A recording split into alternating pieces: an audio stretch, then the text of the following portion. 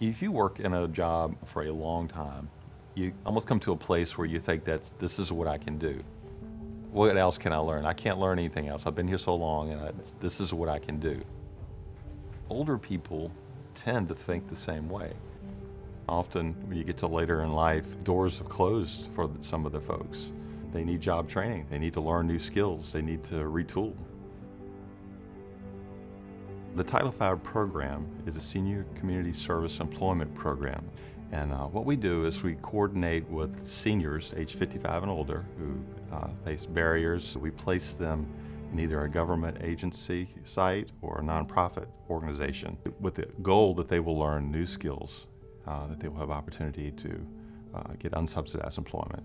It's very important to make sure that they have the up-to-date skills, the computer skills. We help them with resumes. We do classes once a month to help them learn more about themselves and what they're good at. One of the really great things about the folks that we work with is that they are very good workers. They have a desire to work, and the sites really generally just love them. They kind of earn while they learn while they're in the program. I have seen them bloom in learning.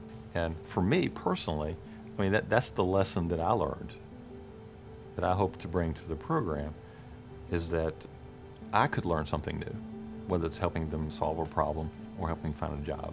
And STEPS is a great outlet for me to be able to do that. We're trying to serve the whole person as much as we can.